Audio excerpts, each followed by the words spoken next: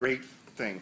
Our goal, Mad Science, and people get mad at me when I say this, is we try to get them excited about science. I don't care if anybody learns anything or not, as long as we know science is really cool and affects everything we do. But the long and short of it is, when you guys have fun, you're watching us, right? And you're interested, and do you end up learning something? Yeah, did you guys learn anything today? Yeah, absolutely, right? Cool. Well, I'm the director at Mad Science, so I get to do everything from custodial services to office management, but my very favorite thing to do is get out and see the kids. And I always like things that involve fire a little bit. I think that's fun. Or maybe something that might explode. That's kind of fun too, right? But our foam factory was fun too. So I'd have to say, I think that it's all fun, right? Every bit of it. Well, we already